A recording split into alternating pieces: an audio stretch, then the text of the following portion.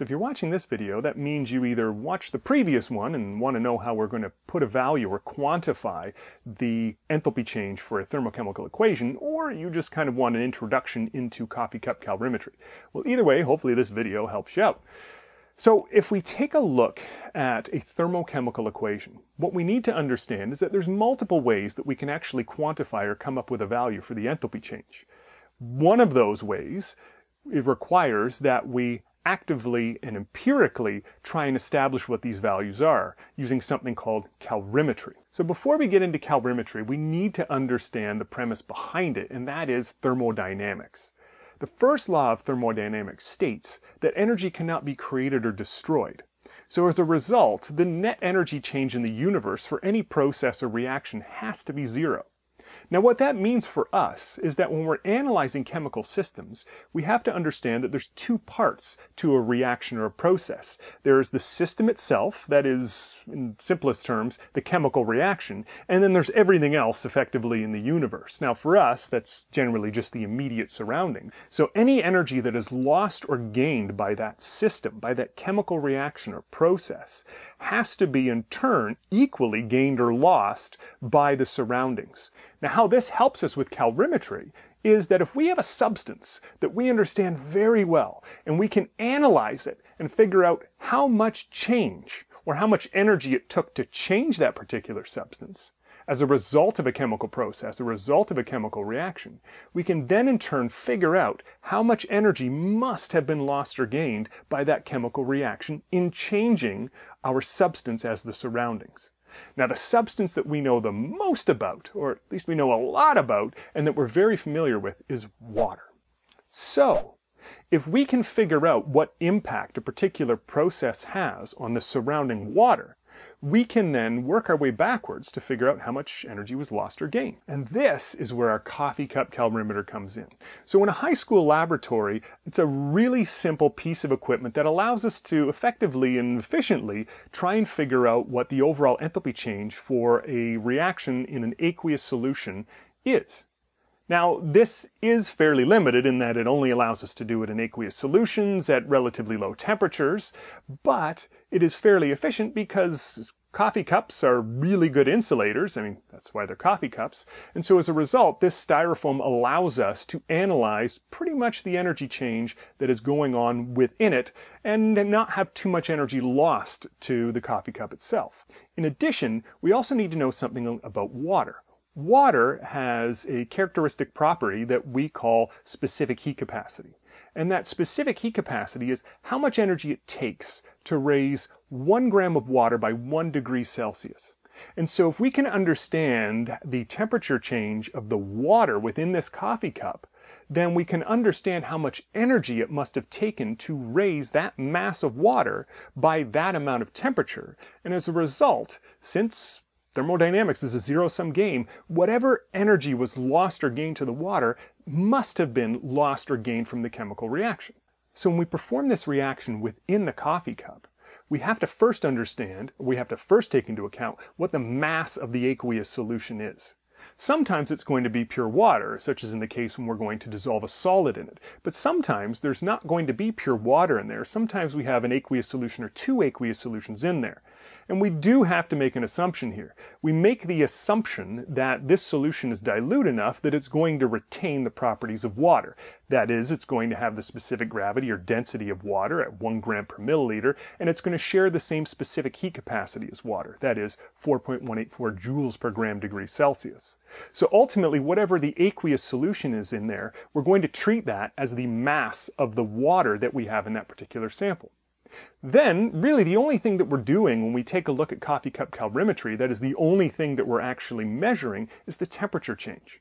So when we establish what that temperature change is, and we include this idea of specific heat capacity, and we know the volume of water, and therefore using the density of water, the mass of the water, that allows us to establish this relationship, where Q, the amount of heat that the water absorbs or loses to the system, is equal to the mass times the specific heat capacity multiplied by the delta T, or the change in temperature.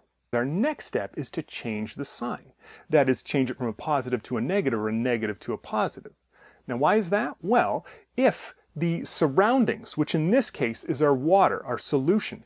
If the temperature of that water went up, that means that energy was lost by the system and gained by the surroundings. Conversely, if the temperature of the water went down, that means that our surroundings lost energy and our system gained energy. So if we're trying to analyze the overall enthalpy change of the system, we've got to change the sign. Now, as we know, the amount of product produced in a chemical reaction relates to the amount of reactant that we're going to use. The more reactant we use, the more product is going to be produced.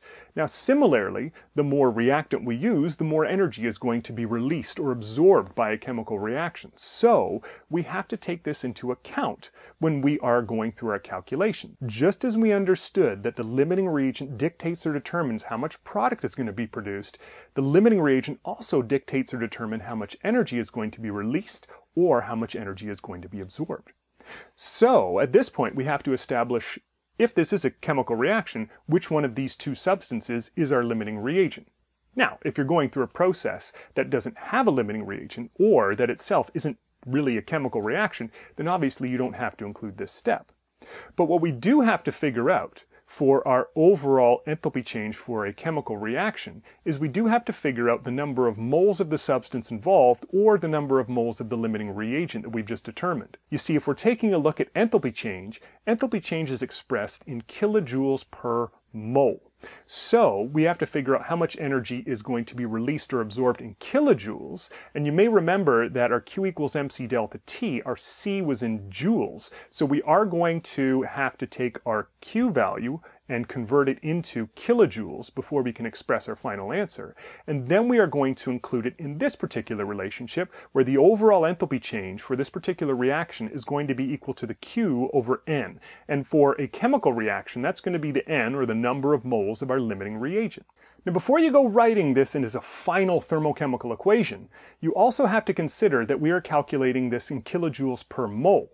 If you were to figure out that your limiting reagent doesn't have a 1 as a coefficient in the balanced chemical equation, you're going to have to change that value, meaning if it had a 2, you would have to double your enthalpy change because it would be kilojoules per 2 moles in your balanced chemical equation. So keep that in mind when you're putting your value into your final thermochemical equation. So now that we understand what a calorimeter is and what it does and how we can use it to establish the enthalpy change for a particular reaction or process, let's quickly review the steps. First, we are going to determine the mass of the reaction mixture. Now, for a chemical reaction, such as the case in an acid-base neutralization, we're going to take the two masses of the solutions, again assuming they have the properties of water, and we are going to combine them for our reaction mixture mass. Now, in the situation where we're simply adding a solid to an existing solution or to water, we're just going to use the mass of the solution. Now, step 2 is going to involve this equation, in which we're establishing the heat that is absorbed by the surroundings. Remember, we're measuring the delta T, the temperature change of the surroundings, that aqueous solution. Step 3, we are going to take the Q, the heat that is gained or lost from the chemical reaction, and we are going to change the sign, because whatever heat was lost or gained by the system must have been lost to or gained from the surroundings, in our case, the aqueous environment. Now, step 4 is to determine the limiting reagent if it is a chemical reaction that we're analyzing inside our calorimeter. The limiting reagent, after all, is going to establish how much heat is used or how much heat is absorbed by this process. Then finally, what we're going to do is we are going to take the overall heat that has been gained or lost by the system, we are going to calculate it per mole of the limiting reagent, and we are going to establish our overall enthalpy change per mole of limiting reactant in this equation. Now keep in mind that this is per mole of the limiting reactant. So if there are different coefficients in your chemical equation, you are going to have to take that into account before you put your final value in the thermochemical equation. Now, there are some assumptions that we have to make when performing coffee cup calorimetry calculations. The first, I've already kind of talked about. The solution we are going to assume has the same properties of water, that is, the specific heat capacity and the density of water for our initial calculation. We also have to assume that the coffee cup, being styrofoam, is a perfect insulator, which is a pretty reasonable assumption. That is, no energy is lost or gained to or from the coffee cup. Another assumption that we have to make is that the reaction goes to completion, because if it doesn't go to completion, then we're not going to see all of the energy released or not all the energy absorbed. we're going to make the assumption that this occurs under standard conditions, because a lot of these values require us to be under standard conditions, which isn't realistic all the time in a high school laboratory. But if we take these into account, we can usually come up with a fairly reasonable value that is pretty close to the true value for a thermochemical equation in a thermochemical reaction. So calorimetry has helped us empirically or experimentally figure out a value or a quantity for a thermochemical equation. But what about those reactions that aren't going to be easily performed in a coffee cup in a high school laboratory? Surely there's got to be another way or other ways in order for us to quantify this value and put it into our thermochemical equation. And of course there is. And we'll get there. Thanks for watching.